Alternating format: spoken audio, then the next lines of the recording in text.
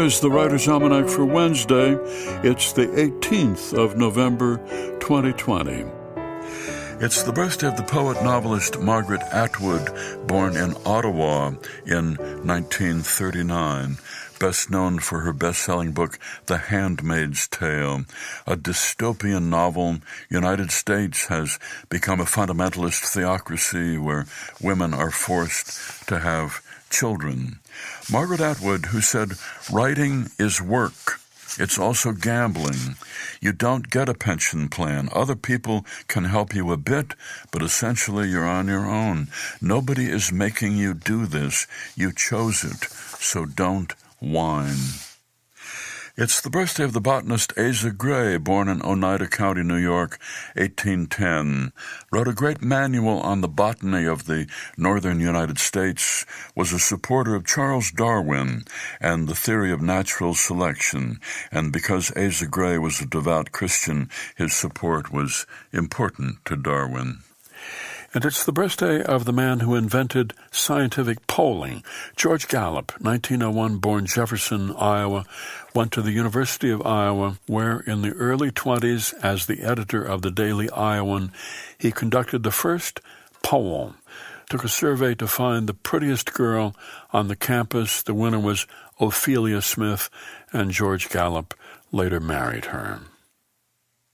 Here's a poem for today by Danusha Lamaris entitled Newtonian Nocturne.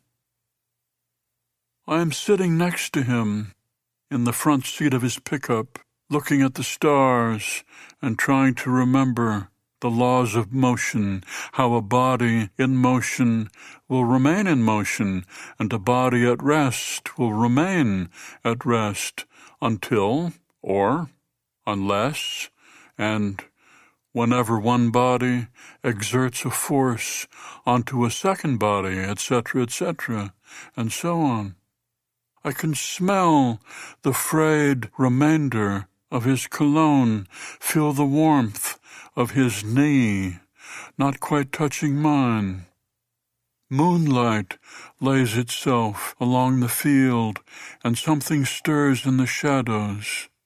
I can't help wondering how one body might act upon another, though I have a feeling we'll both keep minding the empty space between his right thigh, my left, our bare arms, the heavy air that separates our lips. I wish I could turn on the radio and listen to some crooner croon about what we won't say, but there's only the drone of cars passing on the main road and crickets singing in the dark grass. He rolls down the windows, and we breathe in the cool night air. Looking up at our galaxy of milk, that wash of luminaries spilled across the sky, which, however bright they seem, are moving, even now, farther and farther away. A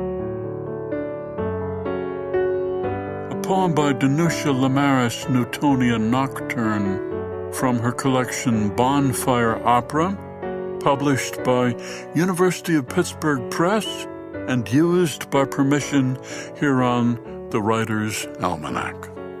Funded by donations from listeners like you, now available on PRX for distribution by your local radio station.